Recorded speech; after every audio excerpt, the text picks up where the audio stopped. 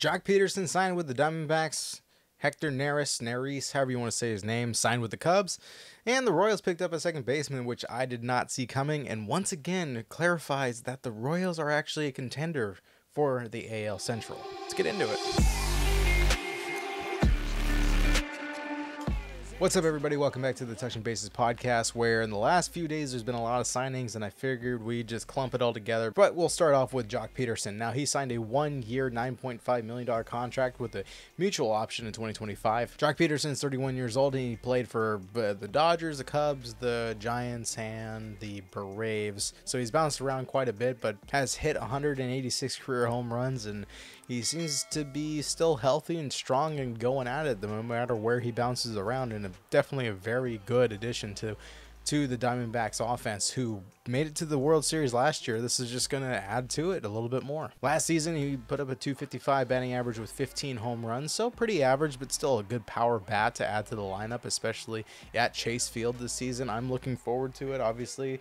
Diamondbacks fan, this is a good pickup, so good on you, Diamondbacks. I appreciate you. And Diamondbacks have been active on the free agent market. I mean, they picked up Erod for $80 million for a 4-year contract, and also re-signed Gurriel Jr., which was a huge asset as far as them in the postseason and during the regular season, to a $42 million contract. So the D-backs, they're spending money, man. They went to the World Series and they're just like, we're going to go back and win it. Tough loss to Texas, but Texas was just blowing everybody out of the water in the postseason. They were red hot and doing what they needed to do, but this is definitely showing that they're a major contender, and they're probably going to end up going back to the World Series if they can knock out the Dodgers again. As you know, Dodgers are much better this year than they were last year. Arizona also acquired from the Mariners, sadly, Mr. Suarez, who was struggling with strikeouts last season, but the year before he was a major asset to the Mariners. And seeing if he does perform well with the Diamondbacks this season, and he brings back that 2022 season, then you're talking about a major increase and production to that third base corner since Evan Longoria is no longer with the Diamondbacks, who was pretty big upset in the postseason and probably played a factor in the reason why they weren't able to pull off a World Series victory. The Diamondbacks are better, no question, this year, and now they have Joc Pederson. Moving on to Hector Neris, however you want to say it. He signed a contract with the Cubs. He's no longer with the Astros, which is fine by me. I was tired of seeing his ugly mug playing against the Mariners and talking shit on the mound because he is annoying. He signed a 1-year, $9 million agreement with the Cubs, so just 1 year, 1 season. Guess you're going to see if it works out for the Cubs to go all in with some pitching a little bit. Probably a good fit for him. I know Chicago will enjoy him. I honestly can't stand this guy. He just talks too much shit, and he's just too much of a loudmouth on that mound.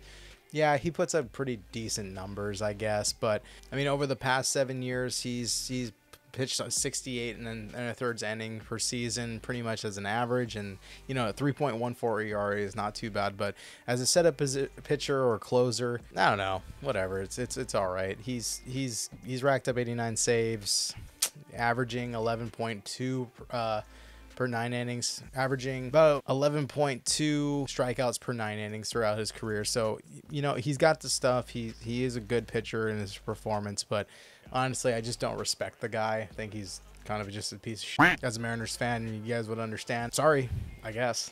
I really have no sympathy for that team. I think the Astros have a really good performance team and everything, but that organization is a fake organization that needs some real gutting. Now, the Cubs still lost Cody Bellinger. I don't know if they're going to bring him back. It would make sense for them to bring him back because nobody's picking him up. Clearly, he had one good season in the last 4. Why would you justify spending $300,000 for that? I mean, I know the market's slim, but clearly no team is falling for that. So why not just go back to where you played the best, and that would be with the Cubs. So it's just one more piece for the Cubs to add on, since they added Imanaga for their starting rotation.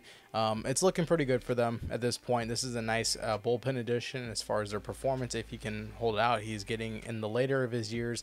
Who knows, maybe this will start a little bit more controversy because he is a very big loudmouth on the mound and likes to start shit with teams when nobody provokes him in the first place. So, I mean, good for Chicago. I think the fans will love it. I think that he'll perform well. He's got the numbers numbers, and I don't see why this is not in the right direction for them, especially with a 1-year deal and very much affordable for them to go back out and pick up Bellinger for a cheaper price because nobody's offered him what he wants, and at the same time also look into free agency and add a couple more bats or a couple more arms. It's gonna be good for them, I think. Lastly, I want to touch on the Royals. They picked up Adam Frazier for a 1-year deal at $4.5 million contract. Now, Adam Frazier's been around to a lot of different teams recently, and he has kind of performed, at least with the Mariners. He was pretty much a bust, but the Orioles, he seemed to do pretty well. I mean, he hit 240 with a career high of 13 home runs and 60 RBIs and out of 141 games. So he played most of the season and he put numbers up on the board for them. So